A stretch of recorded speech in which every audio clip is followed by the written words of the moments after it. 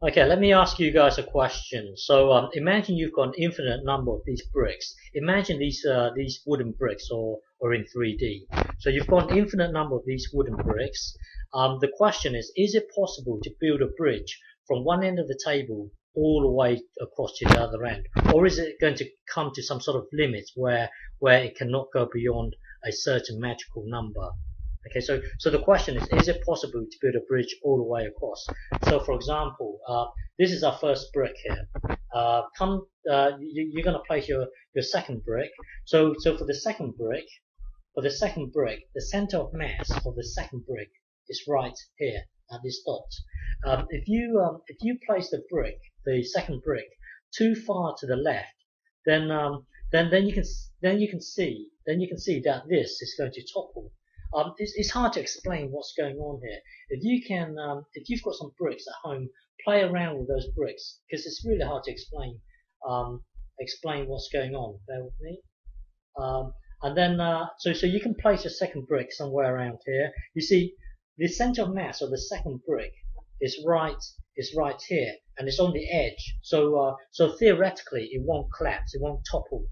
But then come your third brick. If you place it too far to the left, if you place a third brick too far to the left, then you can see. Hopefully, you can see it's going to topple. So the question is it possible to build a bridge from one end of the table all the way across to the other end of the table?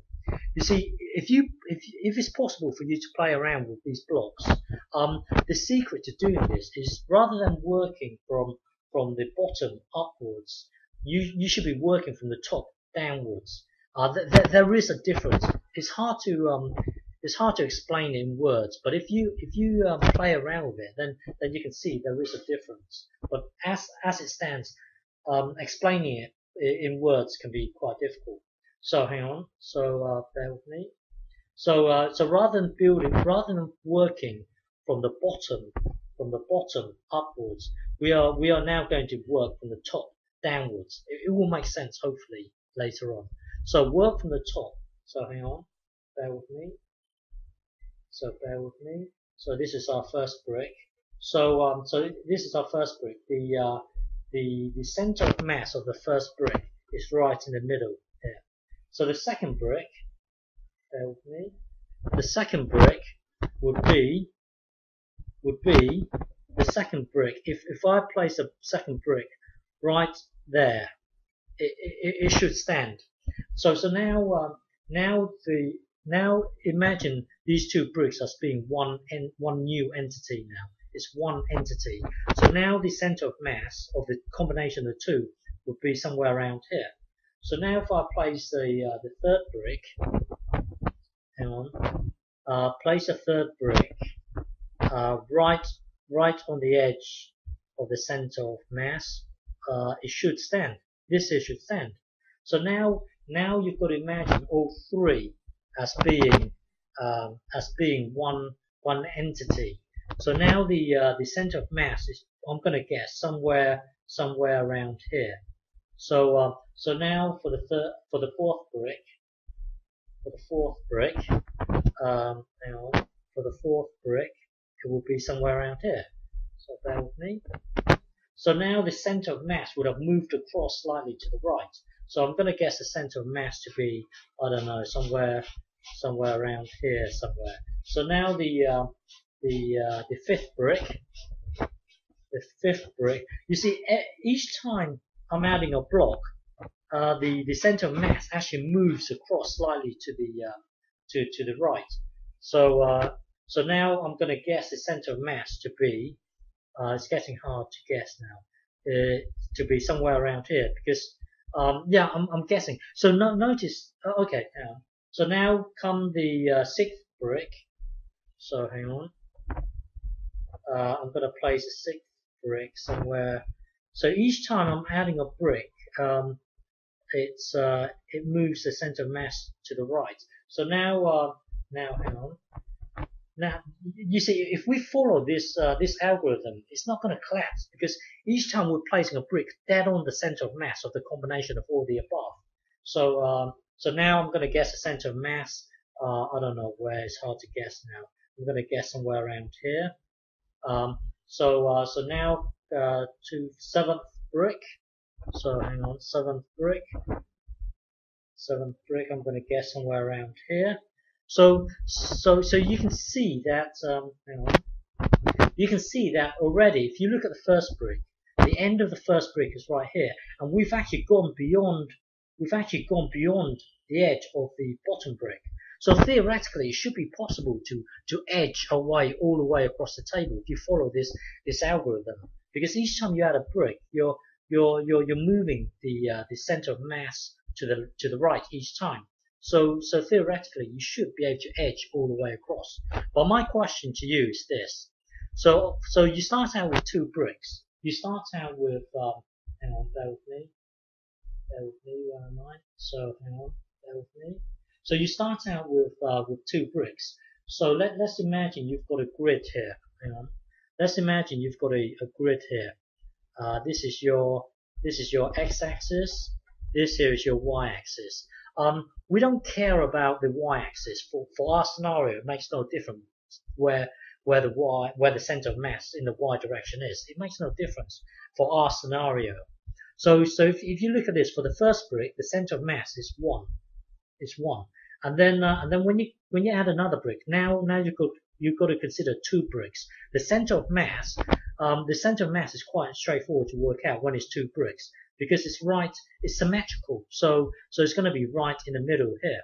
So if we say the length of this brick is 2, let's just say the length is 2 for simplicity, we deliberately create the brick to have a length of 2 for simplicity. Okay, so this brick here has a length of 2. So for the first brick, the center of mass will be at 1, because remember this is our x-axis, this is our y-axis. So for the first brick, it will be 1. When you add the second brick, the center of mass will be here. So from here to here is 1. So halfway from here to here is also 1. So halfway between the center of mass of the 2 bricks will be plus a half. Now, so the center of mass of the 2 will be 1 and a half, 1 plus a half. So the center of mass is right at 1 and a half. Now, come the third brick here, the center of mass of the third brick is here. If I were to see this third brick here, if I were to glue this brick right here, so now it becomes 3 blocks. It's definitely going to topple because with 2 bricks, see this arrow here is directly below the center of mass, so it should balance on that arrow. But if I add a third brick, then you know it's going to topple because there's a clockwise torque to this system. So earlier the center of mass was somewhere around here, and it's directly above the arrow. But because I've added an extra brick, there's the torque in the anti-clockwise direction is 0, and there's a torque on the clockwise direction. So it will topple. The question is, hang on, before I give you the question. So somewhere, if I put the new arrow, if I get rid of the old arrow, and then looking at the new arrow, where should I place the new arrow in order for it to stay balanced? So hang on. So if I put the arrow here, you know it's going to collapse to the left. If I put it well, somewhere along here, there should be a sweet spot where it will balance. So hang on. So before we have this, at the moment it balances these 2 blocks. I'm going to add a third one, but then if I add the third one, where should I place this second arrow here? Well, we're going to get rid of the first arrow. Where would be the new center of mass, really? The question is, where would be the new center of mass? So hang on. So the old center of mass was right here. The old center of mass was right here. I'm going to add a brick, so it's like this. Now I want you to calculate.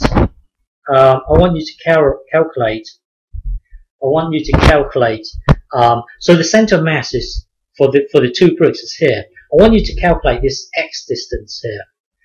So then the new center of mass for the three bricks will move slightly to the right. So how far to the right should it move? Where is the new center of mass for the 3 bricks? So I want you to calculate the value x here. How far across should we move it? So remember the width is 2. Okay, so I will tell you in the next video. But think about it.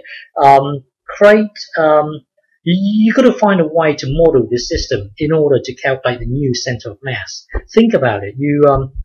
Think about it. So calculate this new distance here. How far should I move across to the right in order to obtain the new center of mass? Okay, I will tell you in the next video.